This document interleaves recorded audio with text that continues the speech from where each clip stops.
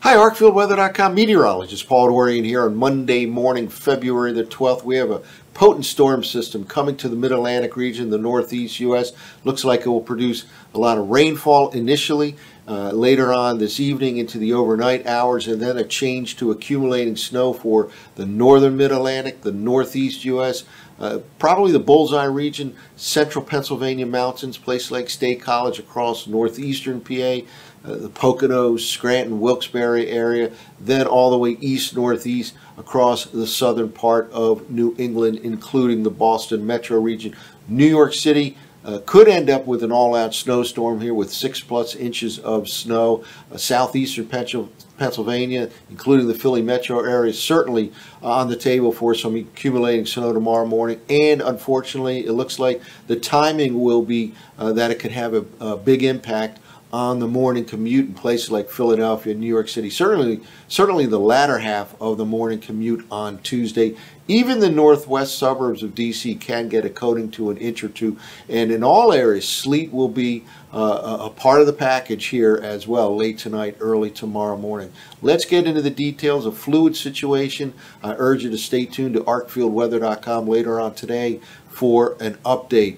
No doubt the overnight model runs tended to shift to the south and east with the heaviest snow axis. Again, that puts New York City on the table for an all-out snowstorm and more snowfall here in the southeastern part of Pennsylvania than might have been anticipated a day or two ago. This is the forecast map of total snowfall amounts from last night's high-resolution model run. This is the 6C HRRR model. It's known as the rapid refresh model here, and I think it has a pretty good overall handle on the situation. Again, this is the total snowfall map for the upcoming storm system with, again, the bullseye region really from the central Pennsylvania mountains across northeastern PA, and that very well indeed could be the bullseye region with a foot or more in those higher elevations of northeastern PA. Then significant snow up across interior New York State. And again, New York City is certainly right on the edge of an all-out snowstorm here. By that I mean 6+ inches of snow cutting across southern New England all the way to the coastline of Massachusetts, southeastern part of Maine. Also significant snow, but if you're upstate Maine, it looks like you'll escape for the most part. Now, the history of this storm, it has produced significant snow all the way back into the Panhandle region of Texas, and either this has occurred already or about to occur all the way in this area. So really a pretty decent path here to the east-northeast for the track of the snow associated with this system here, and again on its way to the Mid-Atlantic region and the northeast U.S. Well, let's take a look here at the National Weather Service forecast in terms of the weather warnings, just to post all the variability here with lots of different colors showing up here. This is coming out of the Philadelphia office, which is really located in Mount Holly, New Jersey. All the pink area here, winter storm warnings, heavy snow within 24 hours. The blue, winter storm watches out across Harrisburg, for example. Now, the purple right here, winter weather advisories in Montgomery County and the lower part of Bucks County here in southeastern Pennsylvania. Meanwhile, the upper part of Bucks County in a winter storm warning area. Now, I do believe this whole area should be in a winter weather advisory. Would not be surprised at all if the National Weather Service increases the warning in this particular part of Pennsylvania all the way from south central into the southeastern part. This is Chester County. By the way, National Weather Service now in the southeastern part of Pennsylvania, responsible for the forecast in the Philly metro region, divide Chester County into the western part of Chester County, where they have a kind of a hazardous weather outlook right now, and the eastern part of Chester County. Similarly, Bucks County is separated from upper to lower. Now, the general sentiment here, I agree with that. There may be a decent range of snowfall in southeastern PA. Right now, I'm thinking 2 to 5 inches, with 2 in maybe the lower part of Chester County and 5 all the way up in the upper part of Bucks County. Can that change? Absolutely. Stay tuned to arcfieldweather.com. Even in the Washington, D.C., Baltimore metro region, there will be colder air advancing from the northwest to southeast late tonight, early tomorrow morning.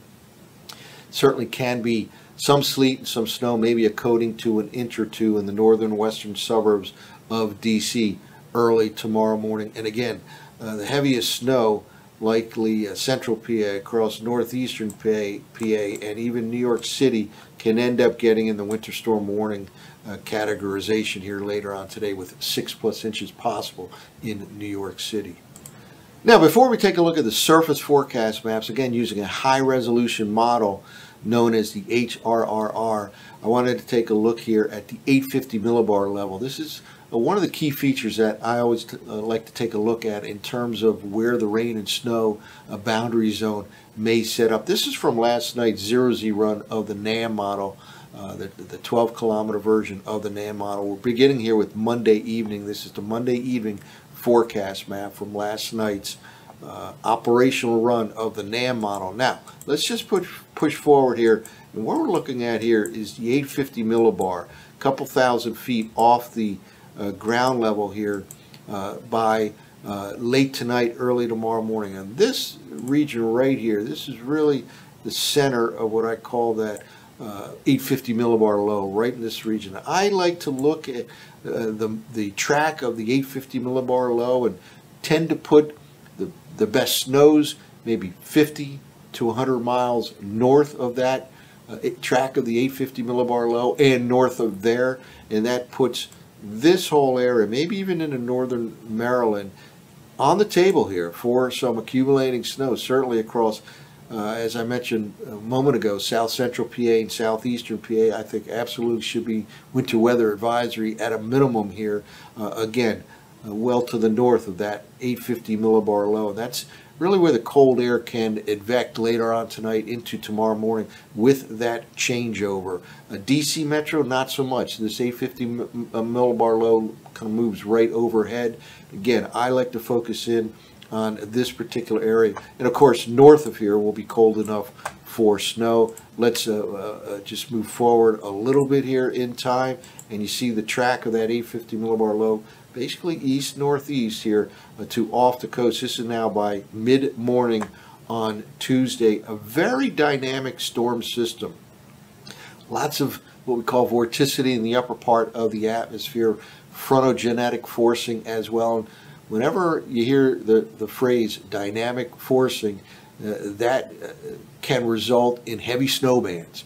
And that is a real fear for tomorrow morning, right around rush hour, right around let's say Philadelphia metro region, New York City metro region. Certainly the latter part of the AM commute can be impacted by some heavy snow. Now, temperatures, boundary layer temperatures will be marginal, maybe 32, 33, 34 degrees across this area, southeastern PA to New York City, even down in DC, probably 35 degrees or so in those northern suburbs. But could snow hard enough that it starts sticking on the roadways during that commute time, certainly the latter part of the commute time, let's say 7, 8, 9 a.m., even though temperatures may be 33, 34 degrees, you can have problems on the roadways. And combine that with the likelihood of sleet at the initial part of that changeover from rain to snow. Sleet is very likely here, and that certainly can fall on the roadways and cause some slippery conditions. So watching out for the potential of problems in the Tuesday morning commute, certainly southeastern PA, up across central and northern New Jersey, into this New York City metro region.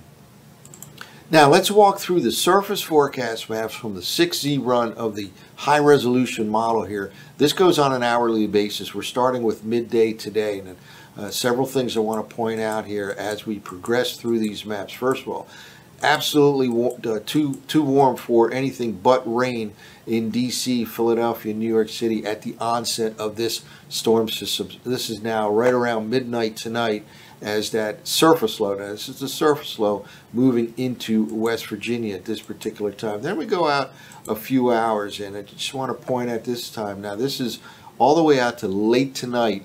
We're talking about 4 a.m. in the wee hours of the morning. Now, first of all, you have a southeasterly flow fetch of air right here at this particular stage late tonight. So this is increasing the chances for coastal flooding right here across New Jersey here with that southeasterly flow, and absolutely will keep it too warm for anything but rain across New Jersey and even southeastern PA, New York City, all the way down to DC at this particular hour. But watch out for coastal flooding with the southeasterly winds later on tonight across the coastal part of New Jersey as an example. Now, let's keep moving forward here. Here we go now. This is the 5 a.m. forecast map. Notice purple showing up here.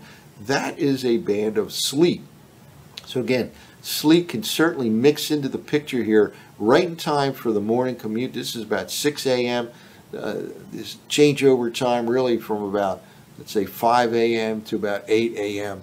across this whole I-95 corridor region, right in time with the Tuesday morning commute. And notice some of the darker blue bands here. Again, a dynamic storm system, heavy snow bands likely to set up here, maybe even some thunder snow across portions of south central Pennsylvania, northeastern Pennsylvania as well. We'll go out a little farther in time.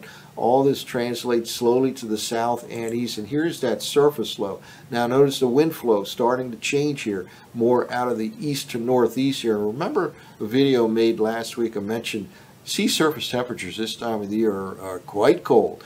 They tend to bottom out the latter part of February into the early part of March, right in this part of the western Atlantic. And indeed, that will play a role here in that the winds will become northeast, causing that changeover to snow. And again, this is potentially some bursts of heavy snow down across southeastern Pennsylvania, maybe 8, 9 a.m. tomorrow morning. And certainly the northern suburbs of D.C., the northwest suburbs of D.C. can get in on some snow and sleet, maybe even a coating to a ½ inch or an inch or so well to the north and west of the metro region. Baltimore as well, coating to an inch or two.